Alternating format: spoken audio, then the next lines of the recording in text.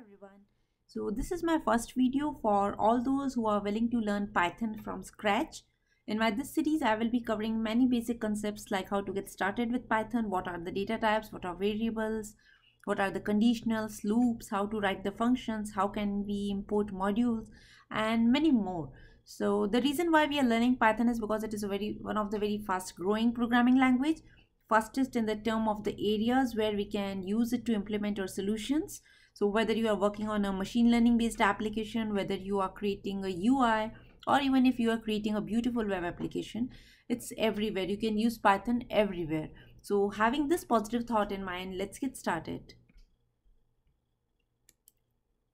So as a Python is an interpreted language, the very first thing we need to install is the Python interpreter, and you can do it using the link which is mentioned on the screen, that is www.python.org, and you can click on the downloads tab and it will take you to the link where you can download the Python. So on the screen you can see that the latest version of Python which is available as of today is 3.10, and you can click on this button and go ahead with the installation. So if you are using any other operating system apart from Windows, you can select the respective operating system which is mentioned here on the yellow in the yellow color font.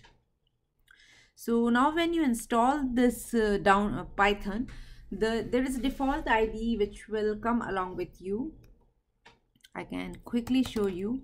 So this is the one which is the default ID which comes along with the Python whenever you installs. So you can click on this and it will open up the ID which looks like this.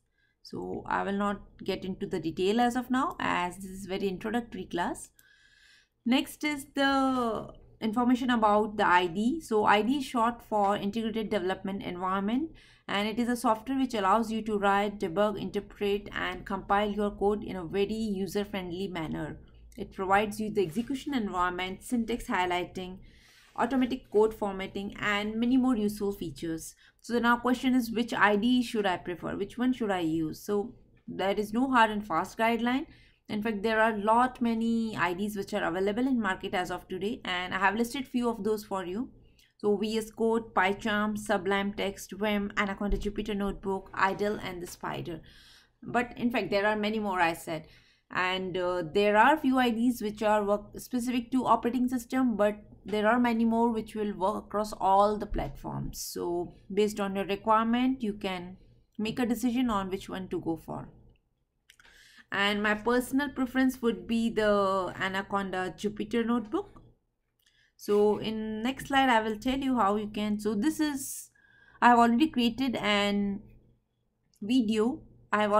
a video demonstrating how to set up Anaconda on your machine. So it will also guide you through the step-by-step procedure on installation, as well as how to write sample code in the newly created notebook. So I would definitely recommend you to have a look at it once.